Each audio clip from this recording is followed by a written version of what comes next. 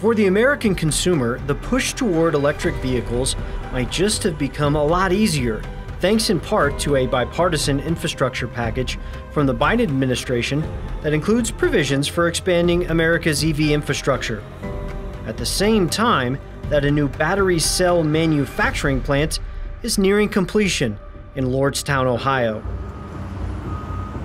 Ultium Cells, a new joint venture between GM and LG Energy Solutions, has designed an entirely new EV battery platform with the power to make any vehicle an electric vehicle.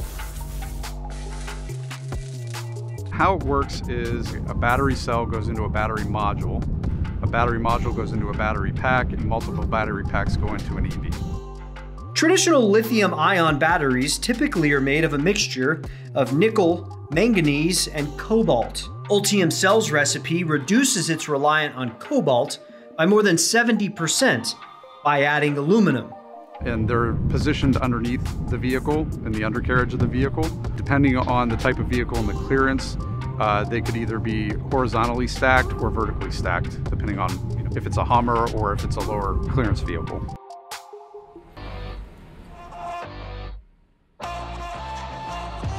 Walking through this manufacturing space with its more than 3 million square feet of space is a bit difficult to describe the sheer size of it.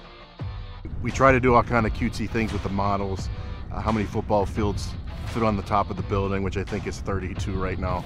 But we talk about this thing in miles of conduit, tens of thousands of tons of steel, and acres of roof.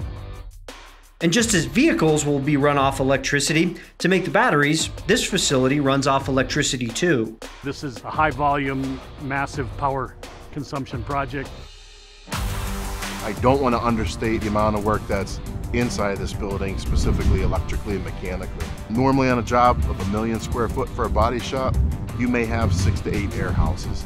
Here you have, I believe, close to 70 air handler units, specialty desiccant units. Depending on the product they're making, they have to specify each one of those rooms down to a certain level of relative humidity and cleanliness. And we have 35%, we have 10%, and we have 1%.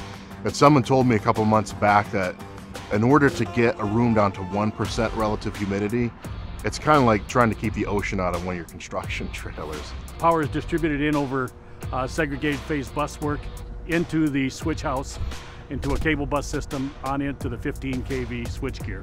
From there, it's distributed downward into the duct bank system underground and distributed out to the whole campus. There was a lot of detail spent down there, and you can tell by the amount of just fire taping that we had to do down there. I mean, it took a lot of time, and the guys on the crew did a really good job paying attention to all the details and getting everything to look good. And then on into the unit substations inside the building. We've got a total of 55 unit substations distributed throughout the project for power distribution. Generally, automotive projects, you'll see 5 or 6. So it is got the magnitude of 10 times. So what we got in the manhole is got some splicing going on. It's parallel feeds coming from the substation outside. It feeds down through this manhole and then goes up through these 6-inch pipes and feeds the substation upstairs. From these large expansions to these tiny confined space manholes, electrically speaking, the NECA IBEW team is tasked with ensuring a professionally safe and professionally delivered installation. So one of the very unique things about the building, besides the complexity and the scale, is the delivery method. It's a formal IFOA, integrated form of agreement, or IPD, integrated project delivery. And Hunt Lighthouse has really been a world-class IFOA partner from day one. It seems to be a more popular contract structure of late.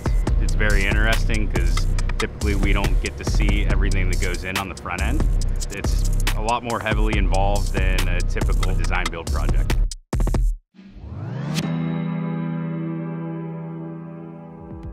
It's going to be the next wave of construction for our industry, right?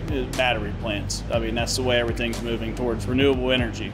The electrical vehicle market is moving in that direction. I think it's very important, not only with the manufacturing, but also with charging stations, the grid that feeds the charging stations, as well as these plants.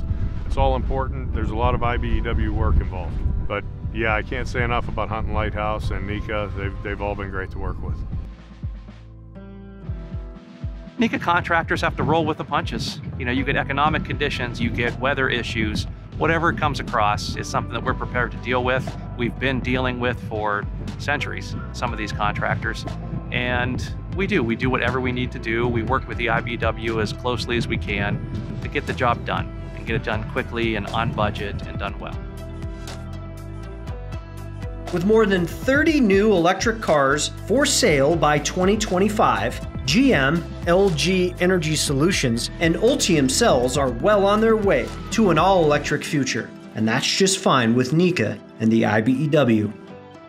From Lordstown, Ohio, for ElectricTV, I'm Dominic Giratano.